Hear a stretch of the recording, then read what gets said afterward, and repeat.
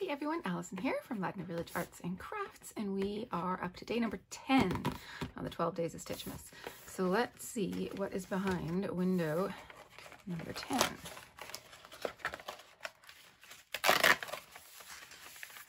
It is a stocking.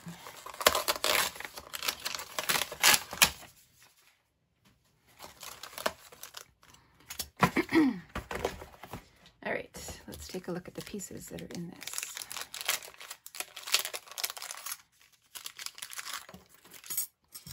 So we've got the outline of the stocking, the inside part where you're stitching. We've got the top, which also has some stitching, and then a little hanger piece. Okay, so like before, I'm going to gather my supplies and then we will make something.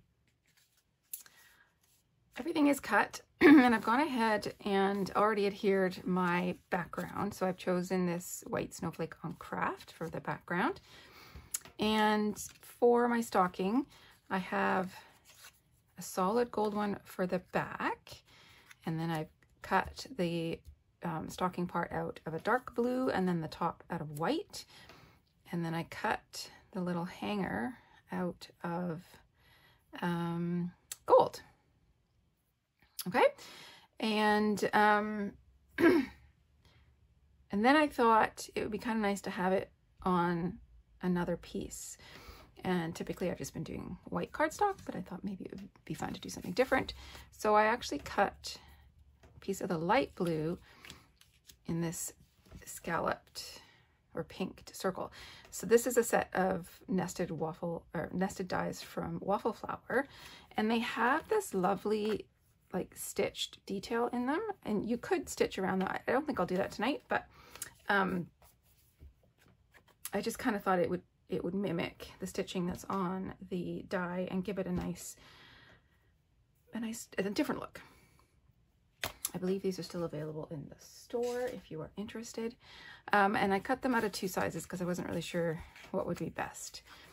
Looking at it now, I realize that's too small. This is going to be a better fit. And then I have just a little sentiment from that picket fence stamp set that says, "Santa, please stop here," which I thought would be kind of perfect. Just right there, and then I can have this sort of hanging above it. Okay, so I'm going to get this stamped, and then we can adhere it to the card base. Question is, do I pop it up? Or do I leave it flat and then pop up the stocking? Or do I leave everything flat? I mean, there's plenty of options. Yeah, I really like that.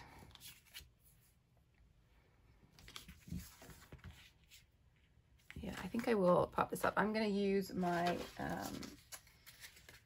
roll of foam adhesive. And we do sell these in the store as well. I think our white is running low, but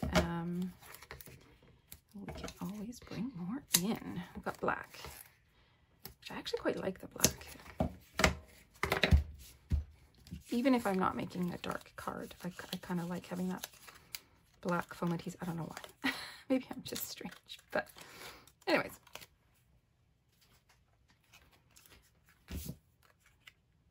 So I'm just going to pop this on my card base. And then that's all ready for my stocking. All right, so with the gold, I think I will use gold on the blue, and then I think there's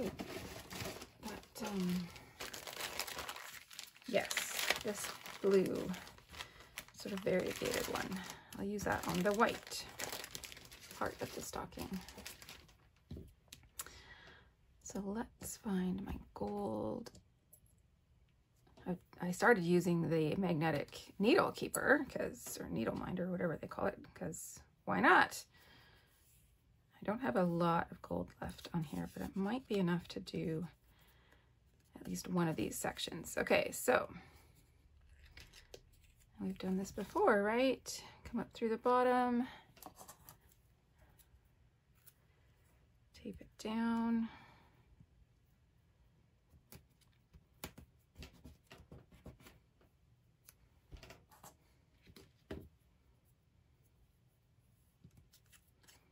And then this is just a very simple starburst pattern. A lot of these dies are having this very simple starburst pattern.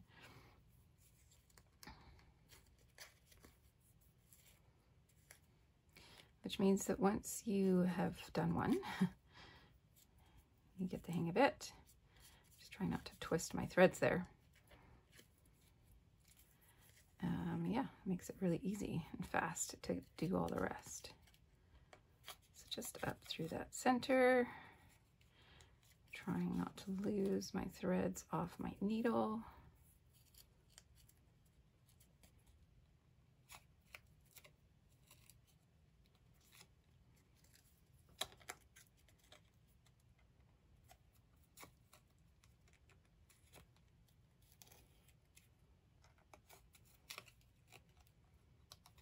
I think I will just make this, and then I'll have to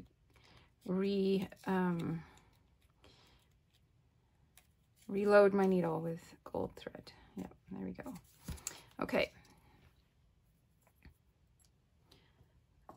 We will tape this piece down. I'm going to trim off that end.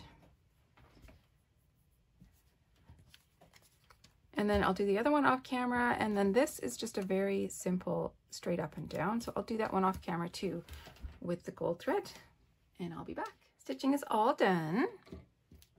And I had to take a look because I was curious as to what this little piece is. Spellbinders always creates very intricate dies, but they never, you know, throw things in there that don't belong. So the fact that this cut out at the same time as the stocking hanger got me wondering. It shows it placed over top like that. So I think it's supposed to give maybe like a 3D effect, and maybe you could put a different color there. I'm not totally sure. I'm gonna have to do a little bit more research online and find out what's going on there. But for now, we will just glue it together, and then just trust the process, as they say. Trust Spellbinders.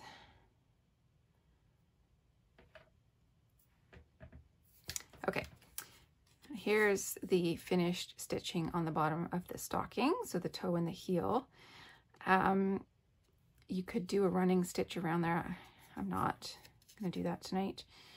And then this is the top with the variegated blue. I think that looks really stunning, actually. So we're going to put this on top of the gold and then pop it up on our card. So I think I will just use some liquid adhesive.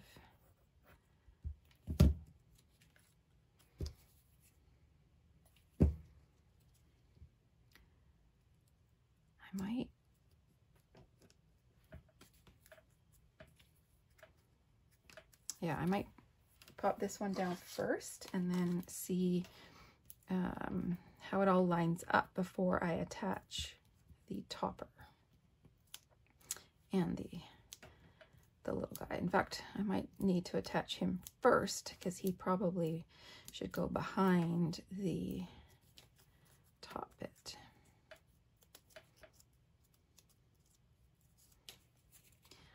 So now the fascinating part of watching me take off pop dot backings.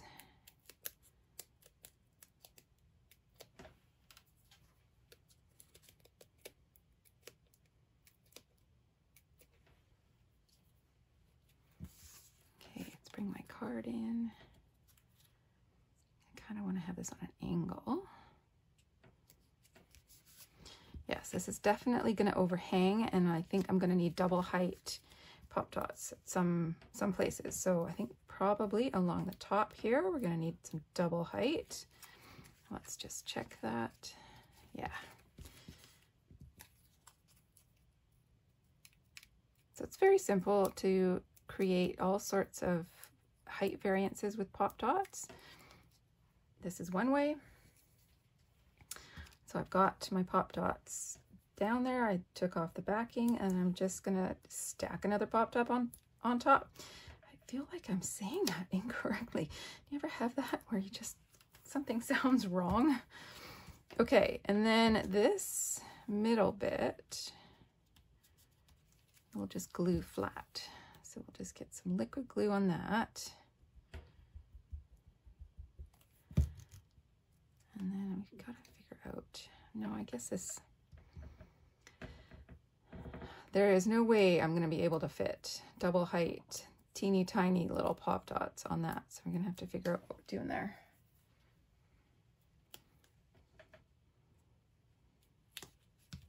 Okay, let's just get some blocks on that for a minute.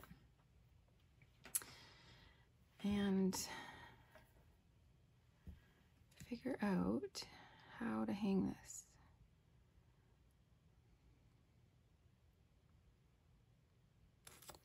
So what I could do,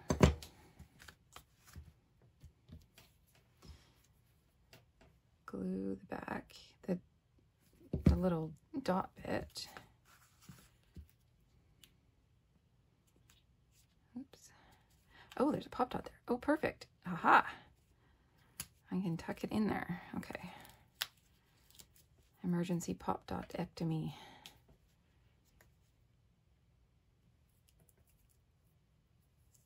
So I'm just going to hold that while I reattach my double height pop dot. Try and sandwich it. Ooh, no, that didn't work. Trying to sandwich it in with the pop dot. I think I need to sort of lay the card upside down and let it dry. So we're just gonna let that dry for a minute. Be back. Let's see how we're doing. It's only been a couple of minutes. Yeah, that worked. Okay, and it's not hanging over the top of the card, so it'll slip in and out of an envelope just fine. I probably could have moved the whole thing down. Live and learn. We could add something else down there, but I'm just going to leave it the way it is for now. Let's think about gems. So I don't have that many of the gems from the kit. I could put some of these in the toe and the heel, or we could look at these pearls. That might be a better way to go.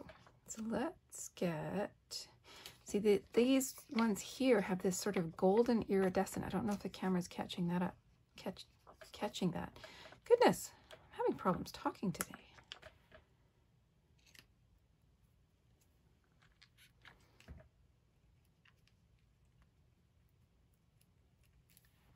And the toe and the heel, and then we can add some into some of our snowflake centers as well.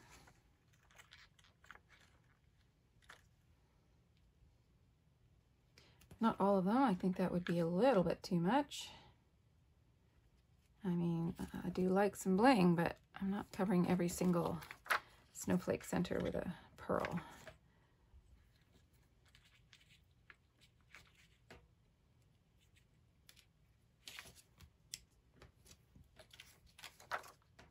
And I'm trying to vary the sizes because that makes it interesting.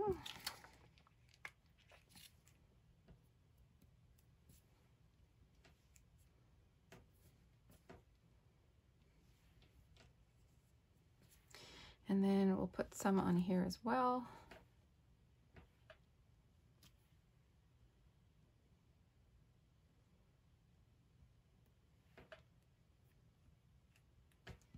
A bigger one. There we go.